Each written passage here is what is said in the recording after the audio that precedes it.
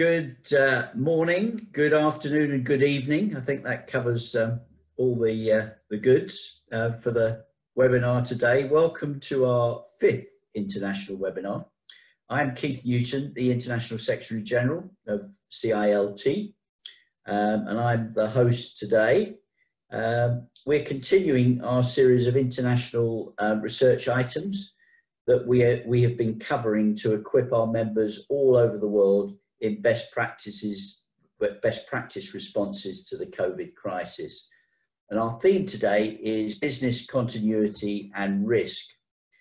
I'm very pleased to welcome 2 expert speakers today who will cover quite different areas of the subject, and I'll introduce them in a minute.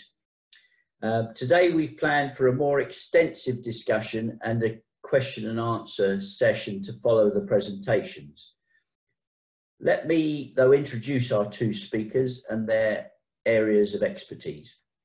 Our first speaker today is Vicky Koo. Vicky is the Director of Vizilog Asia Limited and is well known for her strategic supply chain management and brings together operation technology and information technology in her consultancy services.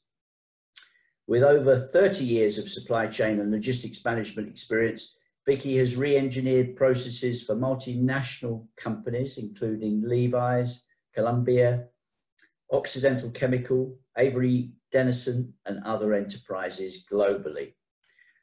Vicky is well known to me as a fellow of CILT in Hong Kong, and to many of you, I'm sure, and is our Deputy Global Chairperson of Women in Logistics and Transport. That's WILAT within CILT.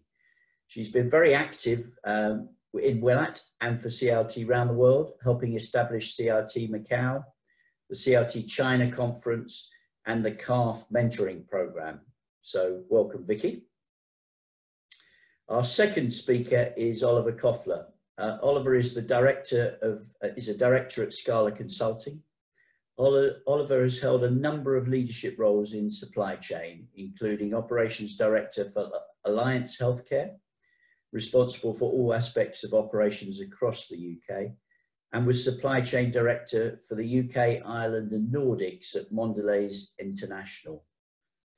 He also includes a spell as sales director for Kraft Foods in Poland, which is another aspect of his CV. He has significant operation and leadership experience across all aspects of the supply chain. Oliver is also a fellow of CILT in the UK and has recently been instrumental in working in Kazakhstan and Central Asia with our CILT and USA funded program there. So welcome to Oliver. But that's enough of me. I'd like to turn to our subject and to our first speaker. So Vicky, the floor is yours. Thank you, Keith, for the introduction. Good morning, good afternoon, and good evening to all of you. I'm very pleased to be able to share over the CILT platform with you about business continuity and also the risk mitigations. In my part of the sharing, I will be more focused on how digitalisation will help you to mitigate risk. And when Oliver take the second part of the sharing, he will talk about the other part of the topic as well. The PowerPoint that we have prepared is a very brief few slides, but I think talking over it would be more meaningful in this type of webinar.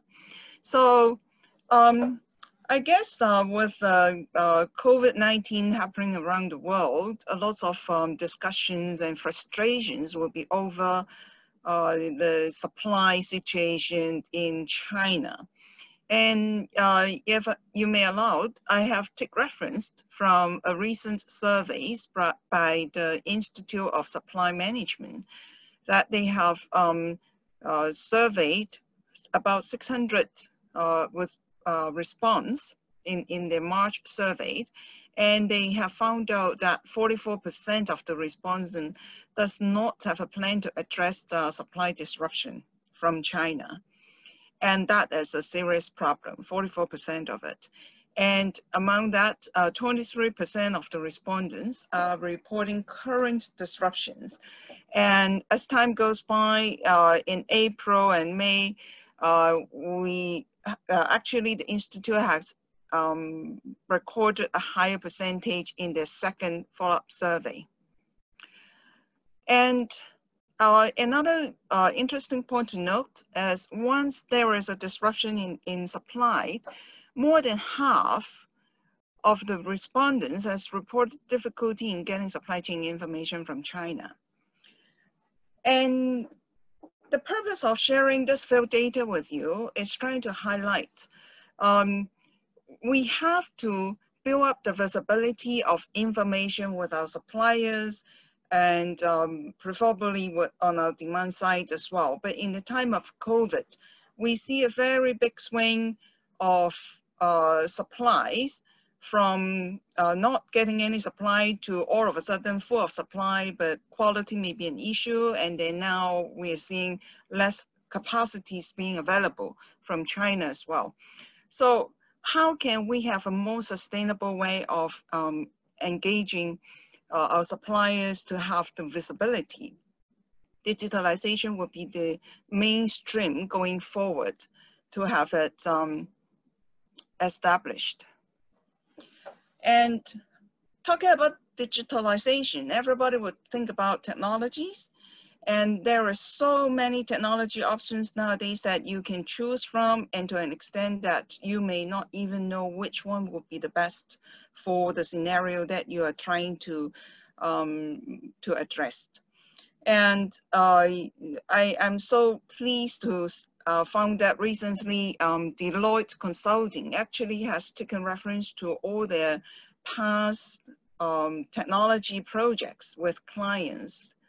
And they have put together a digitalization capability model, a maturity model that kind of help companies, enterprise to structure your identification and investigation of what type of technologies and solutions that you may have to put in place.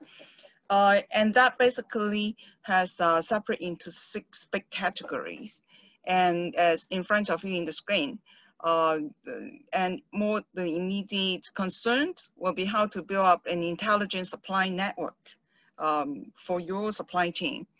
And that actually takes you into a second level of the capability that you can analyze your suppliers, collaboration capability, the total cost of ownership, category management, the list goes on. And because this model is a very full and integrated model, perhaps Keith, if you may allow, I would like to show them how the model can intertwine among all these factors later on after the slides. So one more thing that we need to stress on digitalization for avoiding disruption in the future. Basically, we are talking about how to improve our agility, performance along our supply chain. If any one of you are familiar with the SCORE performance attributes, actually the measurement of agility has been defined quite well. And that includes the upside supply chain adaptability, downside supply chain adaptability, which means when there is a swing of the demand or supply, either end, then how well can the supply chain adapt to those changes and be able to respond with minimum damages? And we can spend another hours to talk about how it's measured because it's all quantitative. But in this 10-minute sharings, I don't want to go into that level of details, but we can have it offline for the technicality of it. And very importantly, the other matrix, the performance matrix that you want to measure in agility area is the overall value at risk. I don't think too many companies is seriously looking into the risk valuation at the moment with them, or without the COVID-19 happening. That may be in the bottom of the management list. But ever since this COVID-19 has happened, and we believe there will be second wave, and second wave of the virus is happening actually in some part of the world. The overall value at risk is very important to be understood. And we will encourage people, supply chain and transportation organizations, to map out where would be your critical risk and how you can mitigate it. In addition to all the PPE that you may need to put in place, what are the other risks, especially for supply chain professions? What is your tier 1 and tier 2 risk lies ahead of you? And especially nowadays, we are worrying about the sanction over China on USA technologies. In my business, we do a lot of purchase of electronic items, digital devices, and we are already worrying in next year. We may not see the impact this year because all the chip modules has been purchased and imported to the factory. But when they use it up, then next year, can we still purchase those items from China? Just simply because of the impact of the sanction. Naturally, Taiwan will be our alternative source, but what else do we need to do to qualify the suppliers to ensure the compatibility of the products in order to make the digitalization projects run smoothly? There is a lot of work. And if any one of you are thinking about onboarding a digital transformation project, make sure you're addressing it from a top-down approach. You must engage your executive at the C-level. And if you're talking to a client, make sure you are at the C-suite level of contact to start the conversation. This is a multi-year plan to get the company digitalized and be able to digitalize it from end to end of your business process. And every technologies that you will put in place would have an impact on the other side of your organizations. And this is really a project not about what technology to choose to use, but actually to align different culture, different people, different tasks, and also structures of your business together smoothly. And usually we're talking about 1 to 3 years effort of handling any of the digitalization transformation. So remember, when you have a project charter established, make sure you have tied your project to a matrix that is in the agility performance attribute. If you cannot tie any of your investment to an agility matrix, you have to rethink whether you're in the right direction. It may be a project that suitable in some other areas of your supply chain. Okay, and the last, I would like to show you a saying from MIT research scientist. Digital transformation for business is a must to embrace agility. And this is what all the technology investment is about. So I will stop here and I will pass it back to Keith for any questions that you may want to ask. Thanks, Vicky. We've got, as yet, our participants are quite slow in asking questions, so do ask any on the Q&A function, but you'll be pleased to know I've got several, Vicky, just to ask before Oliver then takes us into a different area. I thought it'd be helpful actually just to talk a little bit about China, because that's one of the big issues in terms of sourcing, and it was interesting you mentioned difficulties in getting information from China that's being experienced by supply chain operators. And that gap, it was just asking you your thoughts on what a business can do to overcome that in terms of their supply, particularly. As a very critical question. In fact, for most of the supply chain professions who has always rely on data and quantitative approach to make their decisions, all of a sudden in the last few months, they will find it very difficult with the situation of China.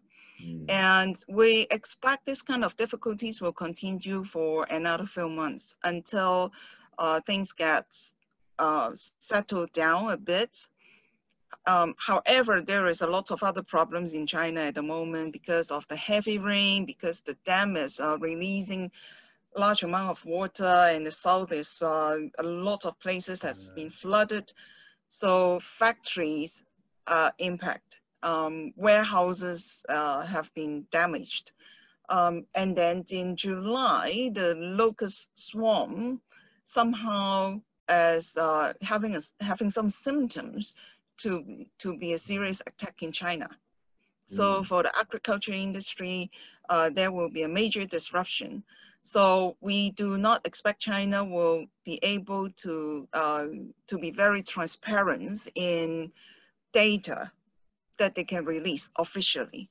However, we all have good connections in China, and those people on the ground may be able to give better insights to the supply chain people and tell them what the inventory and the production capability is about in the near future. That may be the only way. Right. We have to go qualitative.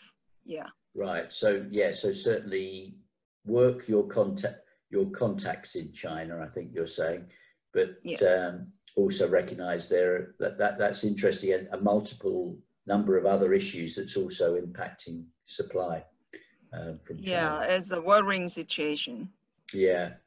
Well, we come back, I think, in the general discussion into how businesses respond. We've covered 2 weeks ago topics of moving to multiple sourcing and moving to nearshoring and things like that. So we'll come back, I'm sure, into that topic a bit later on. Just, it would be helpful, I think. You showed the Deloitte's model, and you mentioned, I think, just explaining that in a little bit more detail. Just a question there on the Deloitte's model, and I don't know if you've got any other slides, but how businesses should approach that use of the model in the current crisis. Actually, the Deloitte model is a relatively new release from their research with multiple number of companies. And actually, Jasmine may have to help me a little bit. I can show you how it works on the screen. Excellent. Do I have a minute or two to do that? You do, because I think that'd be very helpful for people just to look at that in a little bit more detail, that diagram. Yeah. So let me try whether it is the screen. Okay. Can you see the bubbles? We can, a little bit vague with the writing, but we get the principle, I think. Yeah, it's a little bit, the color is a little light. But basically, the 6 areas that I have highlighted in the slides, in the PowerPoint, are the 6 areas in this model. And if you are evaluating how to transform your supply chain or your process to be digitalized in your sourcing area, the intelligence supply project, then you can click on this model, and then it will give you a list of the level 2 capabilities that you need to evaluate and areas that you need to look at. So for example, if you click on the source execution, and it gives you a list of relevant level 2 capabilities. And that actually gives you a very good idea, comprehensive overview of if you're implementing the source execution technologies. What are the other processes that you may likely to be impacting? And it categorized into high, relations, medium, and low. Okay, so and at the bottom, it also highlights for you, if you are looking into this project, then what are the likely business process will be in impact to you. And there's a very elaborated model. And you, no matter which area you're working on, it gives you all the level 1 and level 2 impact. Okay, and then they give you example as well. Excellent. So effectively, I think that links with the SCORE model, doesn't it? That's the Deloitte's model linking their grammatically with the SCORE model you were talking about. Yes, that's correct. Because as actually as a joint effort between the SCORE team and also with the Deloitte consulting team to create this model. Yes. Right. So the business process screen will also take you to the digital SCORE model. Right. Excellent. Yeah. So that's quite a detailed approach that people could consider and look at in terms of looking particularly at an approach to digitalisation is essentially the message. Yeah. Before we get to Oliver, I'll bring Oliver in a minute, but there's a couple of questions coming from John Harris and from Nalaban Wajanji about how does a small, medium-sized enterprise approach this? Do you think that is the Deloitte's and the SCORE approach still valid for a smaller business, Vicky?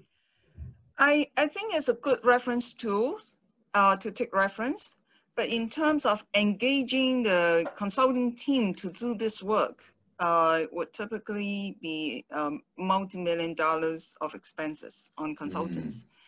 But I would encourage the SMEs to take the model as reference, form your own executive team and then the project team to investigate what your project charter should be like and what would be your list of projects to take place if you would have to establish, say, for example, self-service type of technologies, digitalization. And what are the impact areas? And that is a model that you can take reference from. And it's a very handy tools to do so. Yeah, it's not very affordable for SME as a full model, but it's good information to look at. Yeah, so they might not be able to afford Deloitte's absolutely to engage, but some of the principles and the processes are worth looking at in detail. Excellent, excellent.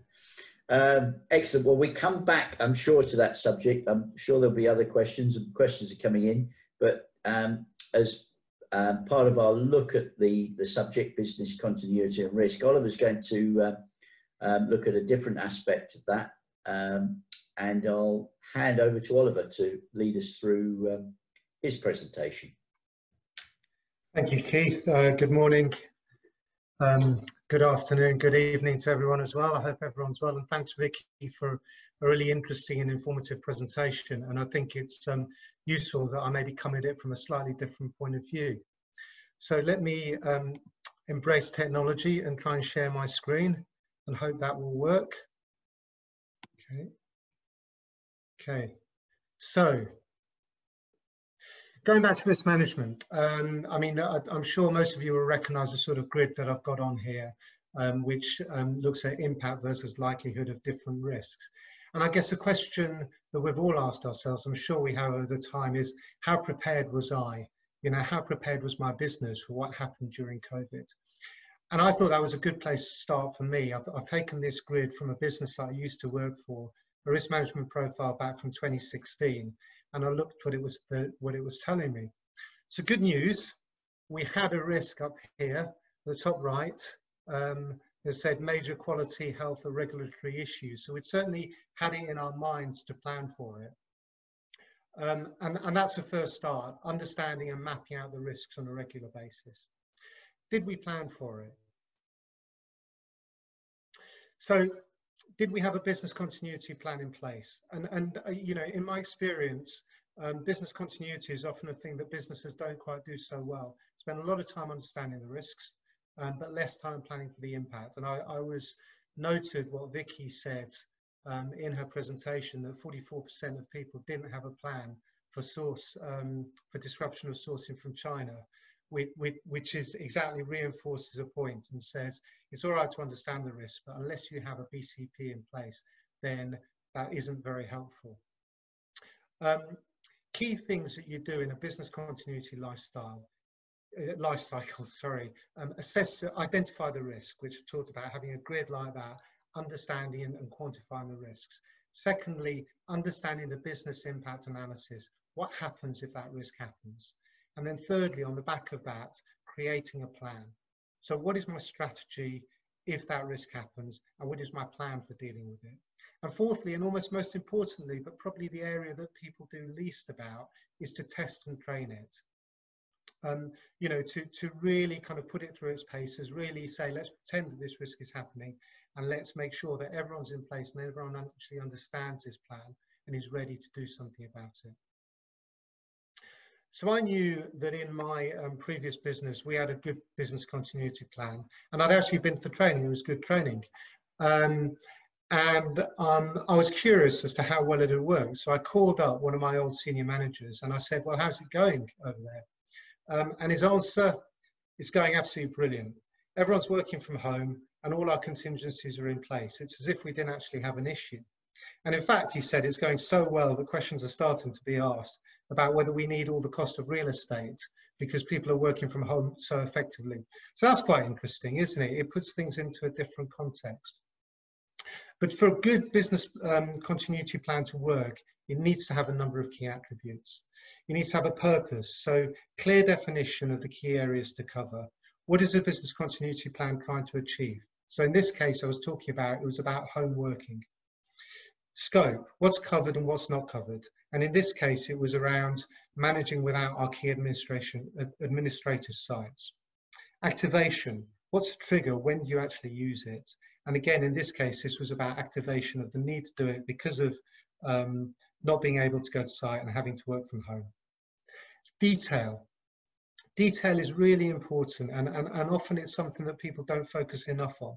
Enough detail to make it worthwhile. Details of people, things like email addresses, phone numbers, VPN connections, how to upgrade your software, how to get hold of a laptop if you're based on a desktop, what to do when, what rooms should be used, who the key contacts are. All those things that enable a business to move quickly into its contingency plans. Criticality. What are the critical activities that need to take place? So for instance, in a healthcare business, who are the customers who will suffer most, and how do you put your arms around them and have key plans to ensure that the continuity of supply to them, and any special arrangements that you may have as well. Business response. How will continuity be achieved? So that's both in the short term and in the medium term. In the short term, you'll be focusing on immediate actions to keep the business moving. And in the medium term to long term, you'll be working about how to work sustainably in a different environment once things are stabilized. And then, of course, recovery and resumption, how to get back to normal, if ever we do get back to normal. Fine. So we've identified the risk, we've planned for it, and we've activated those plans. And maybe here is where just maybe step back for a second and think, because we're used to a lot of risks. Most of us, whether we've planned for them or not, will have worked through and will have had a number of issues and risks that have happened in our time. We're prepared for managing these: a fire, a flood, the loss of a key customer. But all of these things are defined. They have life cycles that you can understand and that you can manage. But of course, you could write a book, and I'm sure several will be written, on what makes COVID unique in this situation that we're in at the moment. It's unpredictability, the lack of certainty about what things will look like and when, the enormous economic impact. I mean, you know, the UK figures, and you'll all have different figures, the UK figures look like We're in our biggest slump now for the last 300 years, which means we need to think further. We need to think differently. And I think it's around two things. Firstly, is how to continually adapt to the current situation. And secondly, is about how to prepare for the new normal. I've given some thought to both. These are really my thoughts, and we can have a long discussion about whether they're right or they're wrong, or go in lots of different directions. But I thought it's a good opportunity to have a debate around them. Around the current situation, you know, maybe we're almost through this crisis. Maybe we're not. The economy is starting to emerge from lockdown. Already fears of a second lockdown. We're already seeing in certain countries, and I think Vicky mentioned this again, you know, a second crisis. Could it be bigger than the first? We just don't know. Huge swings in the financial markets daily as the news changes.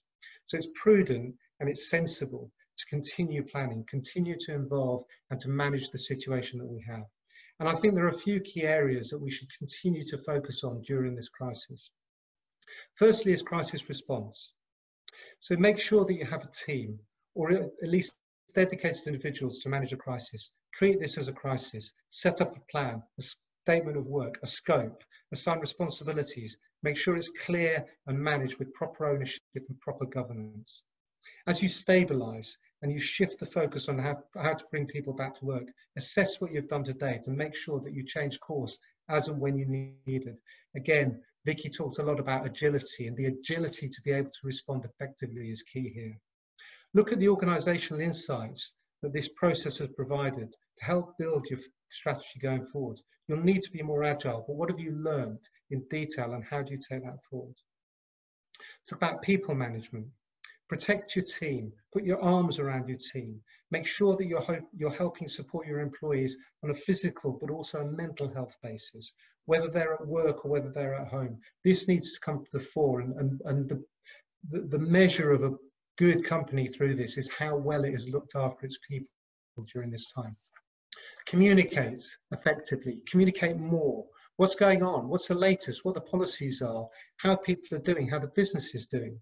Communication becomes absolutely critical here. And often, ironically, it's actually a chance to spend more time reaching out to people as we stand behind our desks or sit behind our desks to reach out to people more and to make them feel more that they're part of this organisation.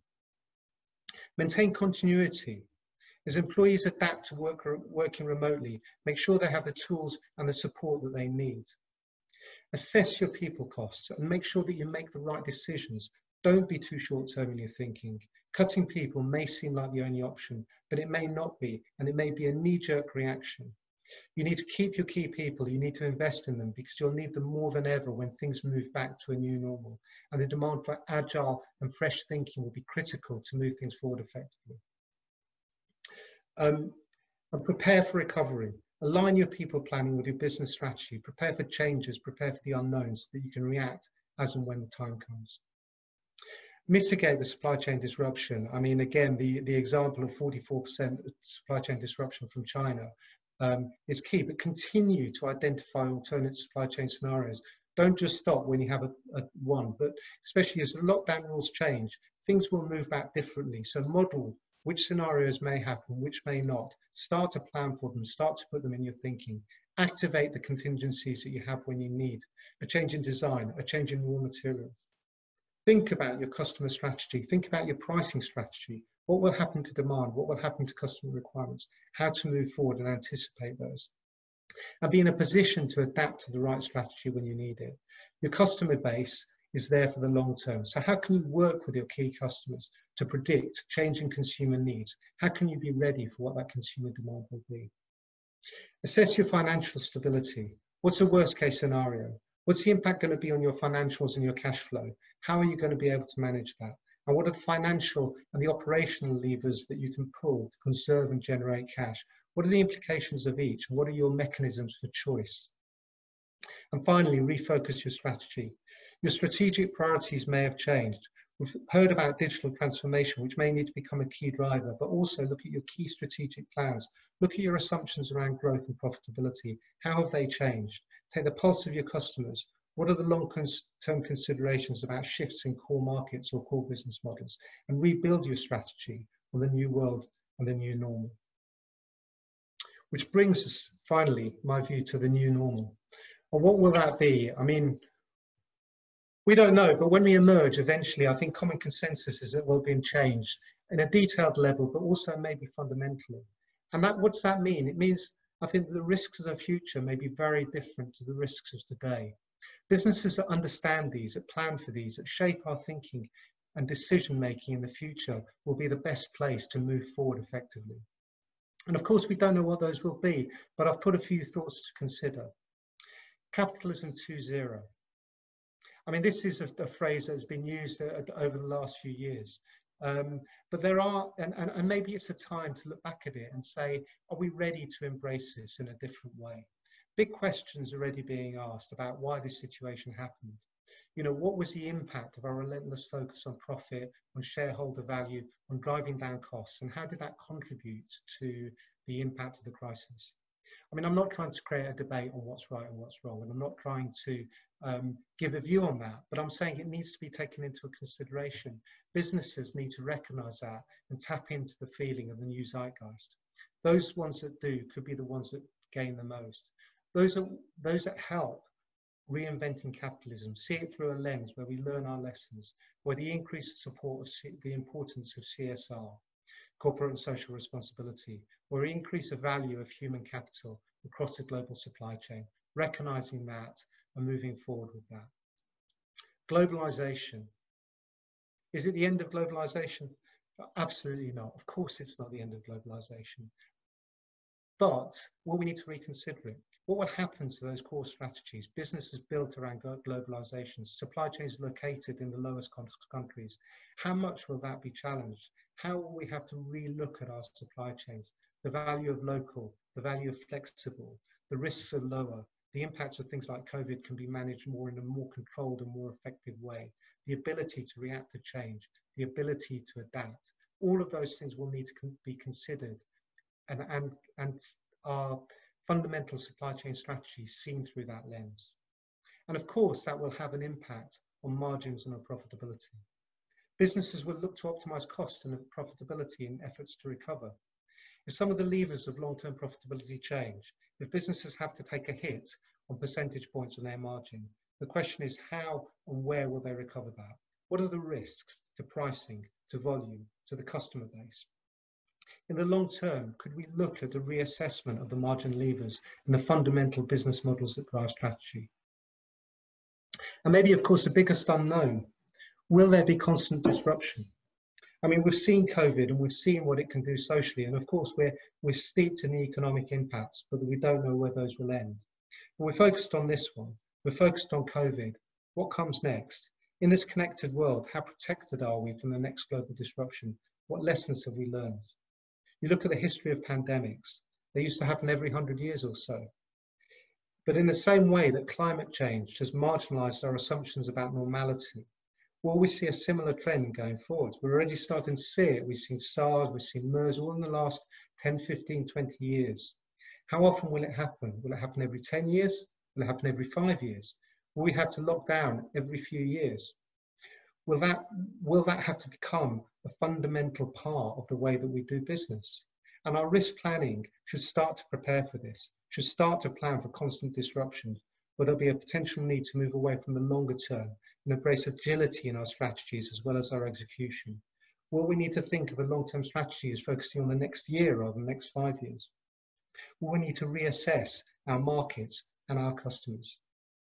And of course, it's all underpinned by people. We need to think about the skills, the capabilities needed, and we need to plan for them to survive and to grow.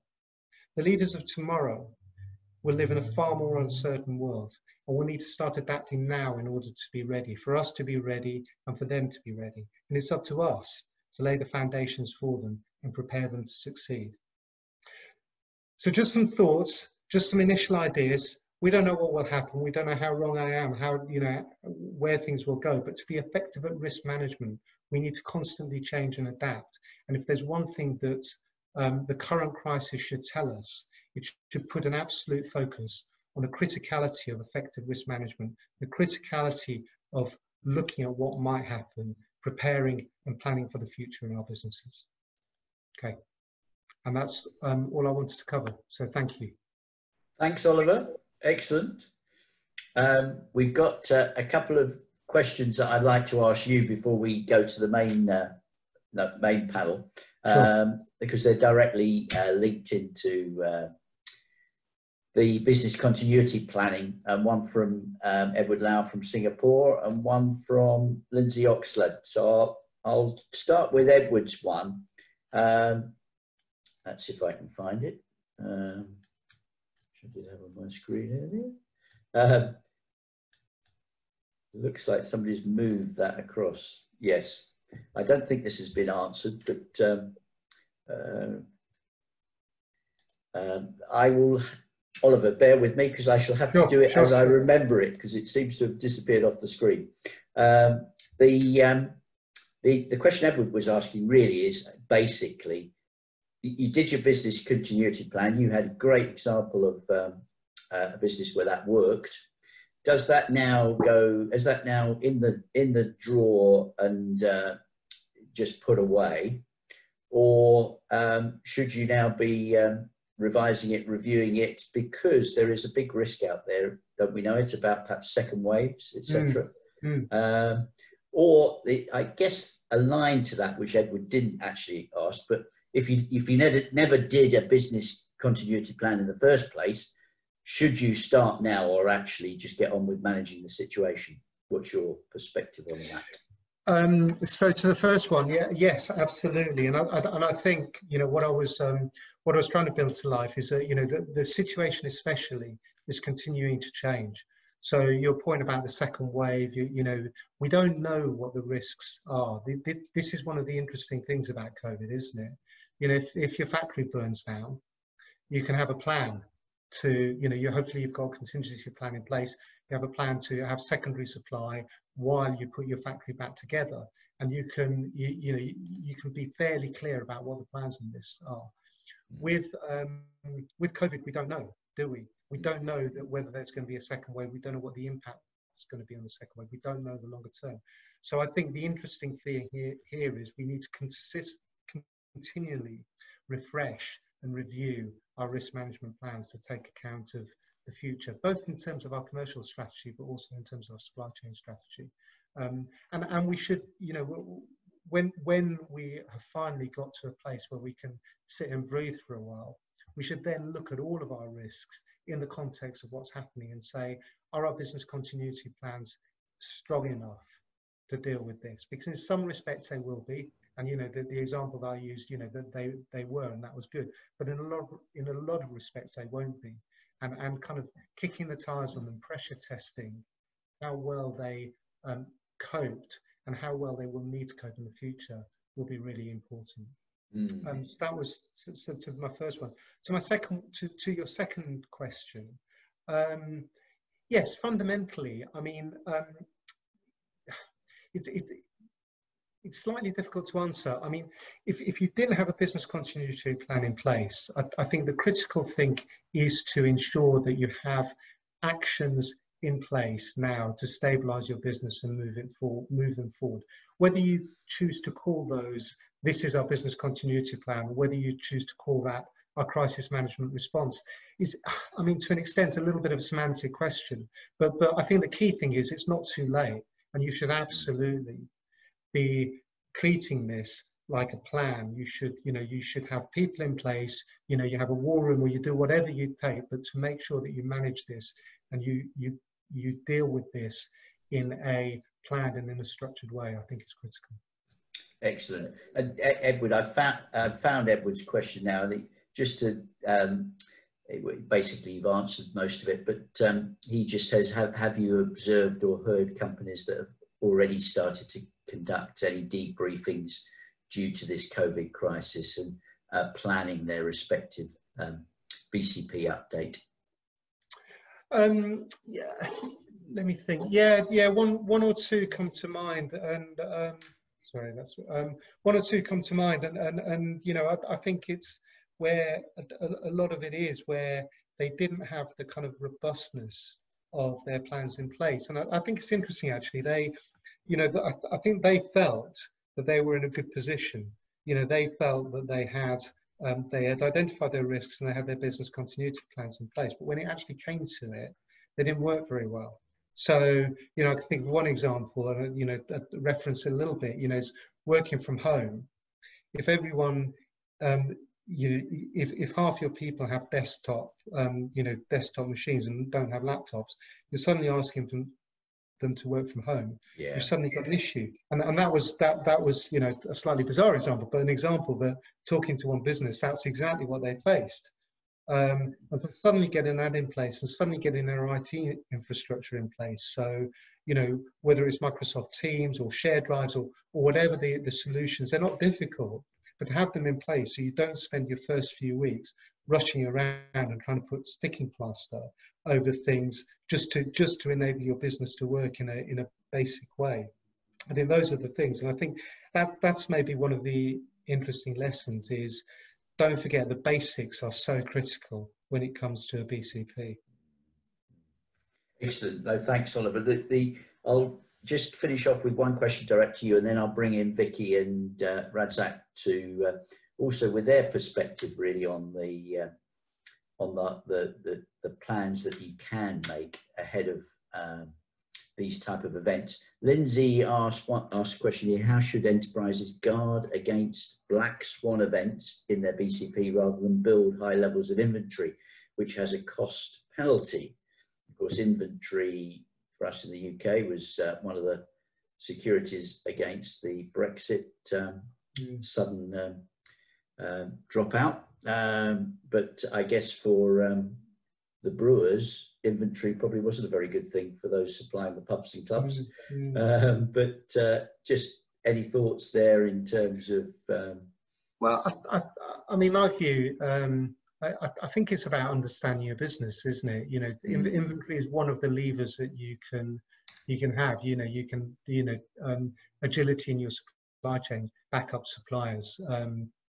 For instance, our other levers, understanding your customer base and having way, depending on what you're in, having ways of dealing and managing with your customers in emergencies is also a way. So I think across your extended supply chain is understanding the levers of profit and the levers of cost, and then being able to say what are the different options to do it, to be able to manage it. So inventory, yes, of course, inventory is one, but we're not going to hold 3 weeks more worth of inventory from now forever because of what happened in COVID, are we?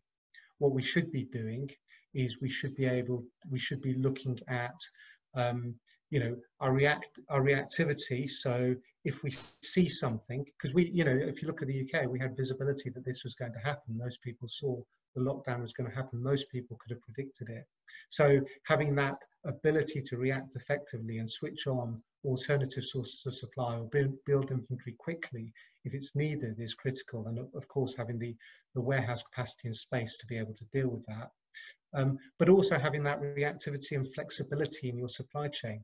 And this is one of the areas I touched on, having a more localized supply chain going forward is a question I think a lot of businesses should and will be asking, to say that we're focused for the last 20-25 years on becoming more and more global and driving cost out of our supply chains, and of course that's created significant additional risk. So that needs to be relooked at and potentially rebalanced against if these crises happen on a more regular basis, what are the risks of that, and what are the alternative options that can be looked at, which will mitigate some of the cost implications. Let's bring in the whole panel now. Thank you, Oliver, for that. The just immediate perspectives, Vicky and Radzak, on planning and business continuity planning, and your experience of that, and what businesses shouldn't be doing now, before I go to the next question on the list. Vicky, any thoughts for you? About business planning? Yeah, just about planning and being prepared for the next wave or the next crisis. information, visibility of data, inventory and production capacity status. Those are very key information that you have to get your suppliers to be transparent with you. And if we have to turn it to a digital way of doing it in the short term, I was reading the questions from the participants just now, and I was thinking whether we have a quick and easy way to fix it. And I think maybe CCTV surveillance camera together with video analytics in the warehouses, in the shop floors would give you the real time and most direct assessments of whether the situation is right for any of your supply chain. And if we're trying to set up a huge database with consolidated information and assessment and things like that, it may take a longer time than you may expect. Yeah. So if you do need that visibility and it's not there for you yet, try to think of a quick way, especially for the SME, to start looking into maybe spending of like 20 to 30,000 US dollars, and you can get pretty good solutions and be able to see things from another side of the world for you. Yeah. And then, of course, I always encourage people to start thinking about your digital transformation plan, because sooner or later you will have to start doing it. If you look at the banking industry, they have started many years ago, and they have continuously invested in digitalizing their business process. And if you think about how does COVID-19 impact the banking business, actually it's relatively minor, because we still can trade, we still can make our payment, and we can still receive our customers' payment to keep the business going. So start taking digitalization seriously.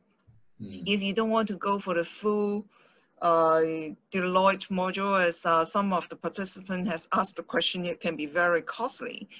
At least to get the project team together in-house, and if you need to hire a facilitator to facilitate the brainstorming section, imagine what you want to do with your digital plan, what will be the end game for that you want to see, and then help you, the facilitator hopefully will be able to help you to select or recommend the type of technologies and solutions that you should try and POC, and evaluate the results, the appropriateness for you before you actually have to put in big dollars to deploy.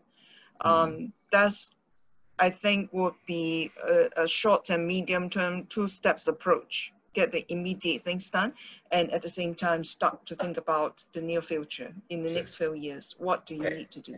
Yeah. Excellent, thanks, Vicky. And Razak, any immediate thoughts on business planning and what the response should be now? Yeah, we have to look into mid or long-term changes in the sector itself. While we are talking about digitization and all that, the new normal has forced us to change our way of doing things, from globalization to regionalization. I remember those days that we are creating a global farm all over the world. Container ship has gone to what, 2nd, 3rd, 4th generation, and carrying about 14,000 containers, TEUs and all that. But amidst COVID and everything that we are looking at, I don't think, transcontinent kind of long distance carrying cargoes and all that is available, or it is something that is the future in the world today that we are talking about. Because supply chain cannot be from one source. The problem was for the last, 7, 8 or 10 years, China has created, the source of supply and all that, and almost it is one way kind of, things that is moving up and down, but now looks like that there will be different movements from east to west, could be from north to south and all that. And with US and China now is, you know, in the loggerhead and all that, it is also changed, you know, the scenario of the logistics pattern, yeah.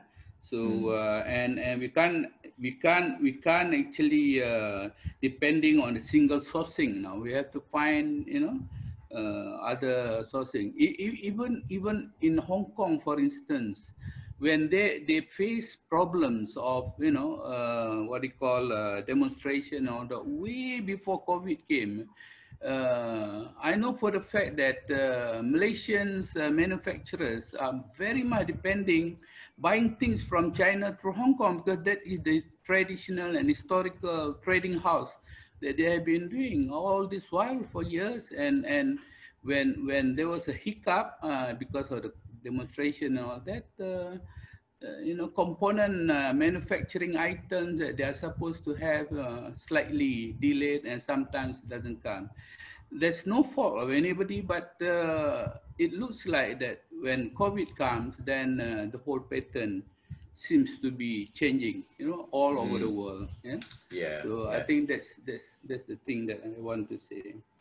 Thanks, Razak. Well, there's a lot of excellent questions coming in, so I want to ask those specifically, and the panel can see those questions on the screen. One from Lindsay Oxlade again: should we regard the COVID-19 responses as short-term disruptions to business as usual, or a long-term paradigm shift? Let's just get short answers from the panel in terms of, do you think it's going to go back to normal, or is this a long-term paradigm shift? Oliver, your view on that. You go. Okay, sorry. Oliver. Sorry. You go, Oliver. Yeah, no, sorry. I think I covered in my presentation, but I think that, you know, it's going to be both. I mean, we're seeing that there's a short-term getting over this hump, but I think there will be a definite long-term change in the basic fundamentals of business. A very short answer. You're on mute, Keith. I'm on mute. Vicky, are you of the same mind? I would say that definitely will be a new normal.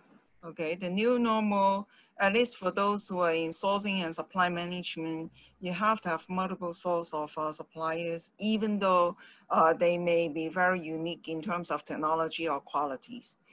You will have to have a second backup group of supply network. And secondly, China is definitely not going to be the center for manufacturing, as I am predicting, because there are too many concerns in too many fronts. So the manufacturing process volume will have to spread at least among the Asia countries for those who have interest in develop the manufacturing capability. Singapore has been many steps ahead of the others because they have chosen the high value items to be produced in Singapore, I think since 8 years ago. It's a very wise move. And then the other countries may really have to think fast and hard. What do they want to pick up from the China's overbuilt type of items for them to manufacture? Mm-hmm. Thank you, Vicky. Razak, you were going to just come in on this, your perspective on short or long-term or major change. Yeah, I agree with Vicky. Anything that happens in this life, the new normal sets to begin. After some times, you know, the revolving change will go, the new normal become an old normal. And it is a continuous change in life. And I said, after crisis, the way forward, and if you want to succeed, then you adapt the new normal the quickest time possible. Don't wait for it, otherwise we'll be left. Yeah. So anticipate and make those decisions. I'm going to, because we've got so many questions coming in, I'm going to be quite specific. I think this one is probably for Vicky. Should companies, particularly SMEs, be not only looking at the cost of a risk event, but also the affordability of mitigation measures? That's from Jane Green, but that seemed to be sort of where your model was indicating some routes for doing that. As always, a balance. Any decision we make, to hit our supply chain performance goal, have to be at the expenses of the other attributes. So, how much cost do we want to invest in agility? Before the COVID-19, people want to minimize the costs in addressing agility. I give you an example. Nissan used to have a very high agility performance index. And when there was a major earthquake in Japan many years ago, Nissan was the only automobile company from Japan who can maintain all the orders and still deliver on time, and at the same time take the competitors' order to their bucket as well. And just because they have looked at agility seriously. They have multiple sourcing in different countries, chips and the replacement modules and all that. But then they somehow have not followed through. And they are also in serious trouble nowadays. So that tells us we have to be alert, always be alert at a certain level for agility, although it may cost us something, but we have to balance the cost that we want to maintain the level of agilities that you want to hit. And I saw some questions about, well, the suppliers were used to providing 20% of supply to the key customer, but now it's all jumped up to 80%. Well, this is also an agility's performance readiness. Why would someone have so much stock to provide 4 times of what they would usually host? And how much money that has been tied up in the supply chain and not allowing them the opportunity to make better money out of it along the way? So all of this have to be well balanced. We cannot say that we are investing in agility and then we cannot have enough money to buy raw materials to produce anything. That would get us to be out of business. Okay, so we have to balance it. And in my last slide, it actually is 5 attributes for supply chain performance. And it has to be a balance among the 5, not just one, okay? Very good, and there's quite a number of questions on that, which we've got. Paul Nadibi was asking again about inventory and the contingencies, and is it wise to actually build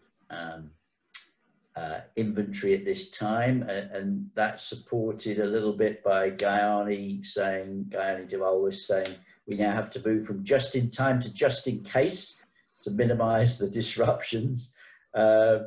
So Oliver, your perspective again on that. I'm covering a number of questions here, but this balance between, and how do you get to that decision point at this moment? Do you should you be conservative?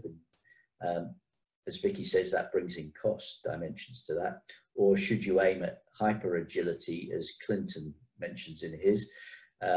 So is it hyper agility or reliability, and where's the balance? Yeah, and I mean, I'm not sure I can add that much more to what Vicky said. I mean, just going back to that question that I think it was Jane's question, that said, you know, should you also consider the affordability of risk mitigation strategies?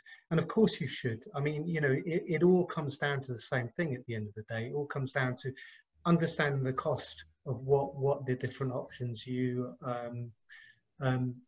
you can choose will be versus what the benefit of them will be. You know, should we move from just in time to just in case? Well, interesting question, but then I would argue a risk mitigation plan is a just in case plan. So you should already know what your just in case is. You should already have that planned, and you should already have an understanding of what those costs are and what the impact is. How far do you move down the agility and the flexibility route is a question that each business will have to understand and decide by itself. But in order to make a good decision about that, you have to have a good handle on what your costs are, your true cost of doing business. An example, inventory. I mean, most businesses underestimate the cost of inventory. Most businesses say cost of inventory is about 10% of the value of the inventory. The reality is it's far closer to 20%. When you look at the fully absorbed warehousing costs, when you look at the end-to-end impact of that, you know, so understanding that and understanding what the true costs and the true elements of your business are, then you should be able to say, and then it's a decision, isn't it? You know, what is, you know, are we prepared to invest in secondary sourcing? Are we prepared to invest in more flexible supply chains? Because there will be a cost associated with that, versus what is the risk of continued business disruption and the costs associated with that.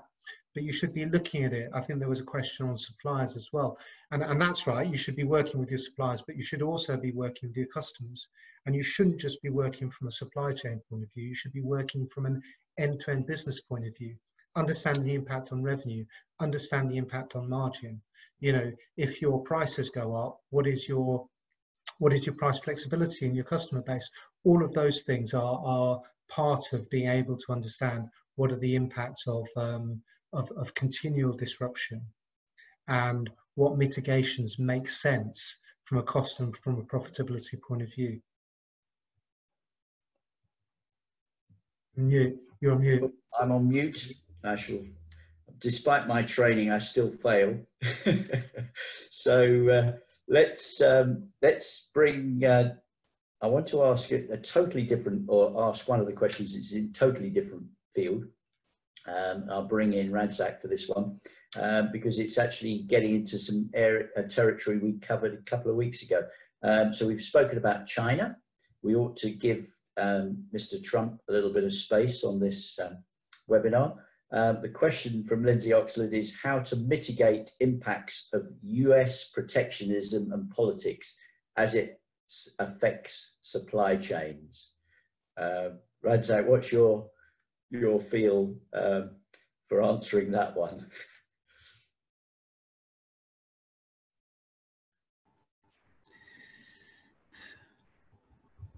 Let's see what is happening, you know, end of, is it November or September? Yes.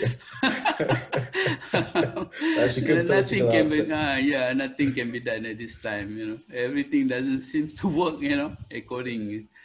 I have been almost every night sitting in front of, coincidentally amidst COVID-19 with the lockdown and watching CNN, you know. Nothing is good for Mr. Trump now. So I tell you, again, you see, the lesson behind it is going to be change, and change is always permanent. What is, what is permanent in life is only change. There's nothing else. We keep on changing. So again, that was a very challenging question, I think, for anybody to answer. But again, it requires us to think through and be prepared, doesn't it? I think in many senses, there's many different political factors that are happening out there, and just to be aware of that's good. Oliver, we had a question from John Harris just on the specifics of business continuity planning, because I know you've put a lot of time in this in your business career. How often should a business continuity plan be reviewed, and what's the best way to embed this into the fabric of the business? That's from John Harris. Thanks, John. How often should it be reviewed? I mean, I think in my career, in the businesses I worked for, we tended to review it about every 6 months. Review the risks, ensure that we had continuity plans that met the risks, and ensure that the continuity plans were up to scratch. And we would have training on the back of that. So that's my experience of doing that. I think the you know, the big question now that we'll have to ask ourselves is that going to be enough? You know, in the new normal, how quickly how quickly do the fundamentals change, and therefore how out of date can how quickly can things go out of date? Sorry, I'm not expressing myself well. So I think there will be a challenge to do it more often. You know, and maybe a light touch, but certainly have some view on just checking those things. And so the second part was how to embed it into... Yeah, how do you embed it into the business, into the fabric of the business? Yeah, I mean, look, I think, yeah, I mean, the obvious points, you know, that everyone would say needs to be top down, it needs to be sponsored by the executive. All of those go without saying. I think there is a big opportunity now. If business continuity planning isn't embedded into your business right now, then just put a big poster up saying, look what happened during COVID-19 and we got that wrong. We need to get it right now. So, you know, if you can't embed it now after what's happened, then you're never going to embed it, I think. Excellent, thank you. So lots there for people to take away, I think, in that whole business continuity planning approach. Vicky and Radzak, really, there's a question here from Finbar Cleary. I think Finbar's taking probably a view in respect to China maybe, but he says the links, supply chains, air, sea, rail, transport between suppliers and end clients have collapsed, also collapsed. What are the presenters' views?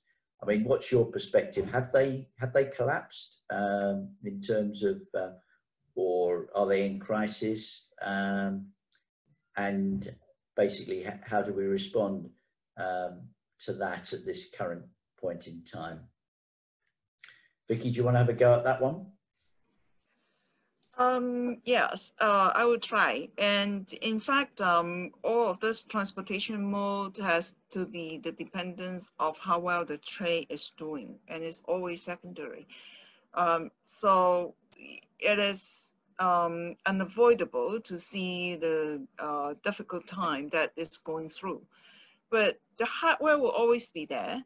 The cost, whoever has the deepest pocket to maintain the crew and the expenses for the fleet may be the eventual winner.